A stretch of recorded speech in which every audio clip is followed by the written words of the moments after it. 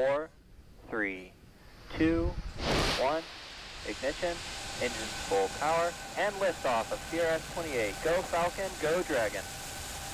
Liftoff of about 7,000 pounds of science and cargo, including a new pair of solar arrays to boost power on the space station.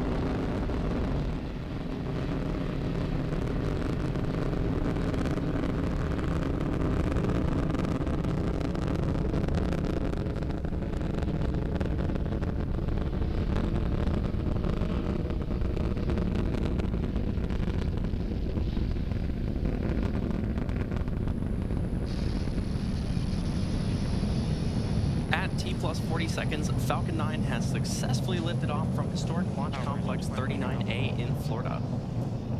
And we're now coming up on max Q in about 20 seconds from now. And this is the point of maximum aerodynamic pressure that the vehicle will go through during its flight. Falcon 9 is supersonic.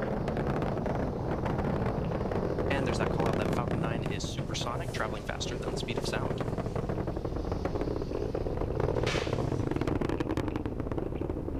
Max Q.